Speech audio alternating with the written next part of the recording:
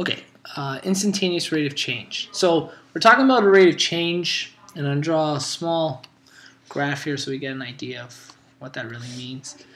Instantaneous rate of change is when we're talking about the rate of change at like a specific point. Now, normally the way we find rate of change with a linear function is we take two coordinates and find the slope. But when finding instantaneous rate of change, it's usually because we don't have a linear function. And what we're trying to find is a rate of change of a line that's tangent to this. So it'd be something like just passing there. And at this specific point, what's the rate of change? Well, we can't find slope of this red line I've just drawn if I only have one coordinate. I need to have two coordinates. So normally what we do is we fake it and pretend it touches at another point that's so very close. So for instance, let's say in this question it's 4, which it happens to be. You could find the slope of this red line by finding the slope or the values at 4. And let's say this is, 5. So 4 and 5. And then another point at 4.00001 and whatever its y value is.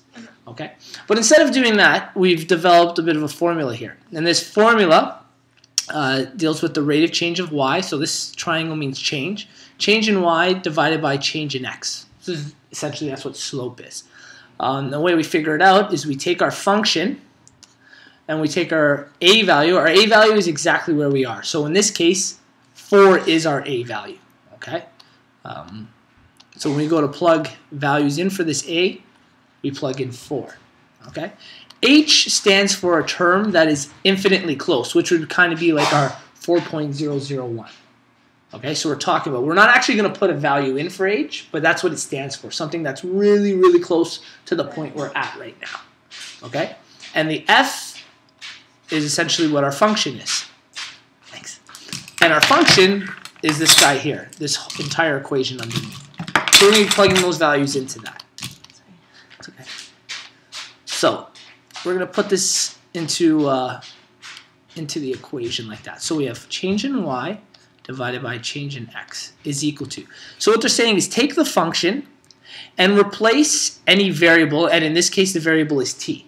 So we're going to replace all of the t's with this bracket here. What's inside this bracket? Whoopsie. What's inside, there we go, this bracket. So this t is going to be replaced with this bracket. Okay, and then we're going to do it again. We're going to again take that function and replace the t's in that bracket with a. And a happens to be 4 in this case. So the very first part of this, I'll only do this one step at a time, is equal to the function. I'm going to replace a. Well, we know a is going to be 4 in this question, right? So 4 plus h minus the entire function when 4 is the variable. Okay, that's what the F stands for. Let's go back to black. All divided by h. So in other words, we're looking at, when we're at 4, what's the rate of change when h is something really small? So now we're going to actually plug this function into it. So again, rate of change over x is equal to, so we're going to put the entire function in now. So for this part here, we replace this entire thing with a function, negative 4.9. And instead of putting t, we put 4 plus h. So that's what we replaced our t with, the 4 plus h, okay? And then plus 5,000. And that's what this is here. We've just replaced that entire thing with this function. And then we subtract the function when we're at 4. Well, the function when we're at 4, again, is negative 4.9. But in this time, we replace t with the number 4. And sorry, that should be squared, correct? Yeah. 4 squared plus 5,000. Okay. So that's what f at 4 is. So we've repeated this equation twice. In one case, we actually plug a variable in, and we're going to get a solid number. We're going to get whether it's a whole number or decimal fraction. But in this one, we're still going to be left with variables, the one on the right there. Or sorry, on the left. And all of this is going to be divided by h. Essentially, the goal is really at the end to take a common factor of h, and we're going to try to factor it out. So let's work at these kind of one step at a time. The very first bracket here, this becomes negative 4.9, because its squared is 4 plus h times 4 plus h, right? Plus 5,000. And we're going to try to solve more than one thing at a time because there's so many calculations in here. Okay? And then this one becomes 4.9 times, well, 16 plus 5,000, right? And again, it's all divided by h. But what we're going to do, just to save us some paper space, is we're going to just strictly focus on the top. Okay? So we're just going to work on the top, and at the very end, we'll just divide everything by h instead of having to continuously to write it over and over again. Does that make sense? Yeah. Yeah? Okay.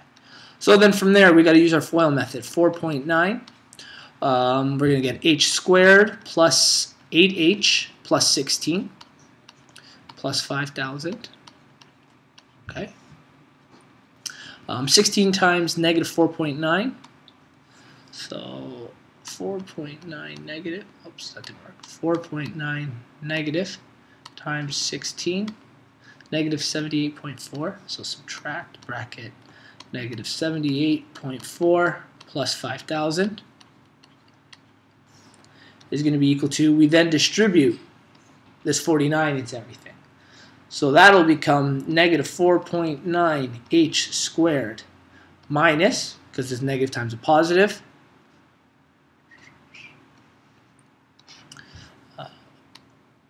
negative 4.9 times 8, 39.2. 39.2h. And we already did 4.9 times 16, so minus 78.4, and then plus that 5,000. And all of that is going to be subtracted by this value here, negative 78.4 plus 5,000. So 78.4 negative plus 5,000. 49215. 492. Should have been 0.6. Not sure why they wrote it like that. Okay. Then from there, we're going to simplify any like terms we have. So these guys are going to become like terms. And we can drop this bracket too. So then all three of these are going to become like terms. So we're going to be left with, when we drop the brackets, negative 4.9 h squared minus 39.2h. And when we combine all of those numbers together, I think they're going to cancel each other out. Let's just double check. 5,000 subtract 78.4 subtract 4921.6, right? 49.6, 0. Perfect. So all three of those terms, and this is commonly what should happen, all three of these terms essentially cancel each other out. Okay? So we're just left with these front two terms here. And again, remember, even though I didn't write it all the way in, it's all divided by h. Okay? Now on the top, what I've noticed is there's actually an h in both these terms. So we're going to common factor that h value out. So we common factor h out, we're left with negative 4.9. There's still going to be one h because it used to be squared. Minus 39.2, the h is now gone. And again, that's all divided by the term h. Well, because I have h on the outside, these two h's can now cancel out, right? In fact, h is supposed to be so small that it's almost like a value of 0, and we can't really divide by a value of 0. So that's the whole reason we're trying to cancel this h out at the end, okay? So then what we're going to find is we have negative 4.9 h minus 39.2. That's what this is equal to. And h, like we said, was supposed to be so small that we can substitute it with the value of 0. So when we substitute it with the value of 0, we end up getting 4.9 times 0, which is 0. We get negative 39.2. Okay? So what we discovered as t at 4, or we should say s at t, when t is 4, write it like that. So when we're at the coordinate of 4, the rate of change is negative 39.2. In other words, that coordinate is somewhat like that. Okay? So the whole point of that is h, you're supposed to be able to replace h with the number 0. But we couldn't do that without factoring h out because it would always be divided by 0. And we can't divide a term by 0. So once we've factored out the two h's, whatever's left, we replace h with 0, and then that'll give us our final term there. So that would be the instantaneous rate of change when t was equal to 4 in that question. The slope, or that coordinate, we're looking at 39.2.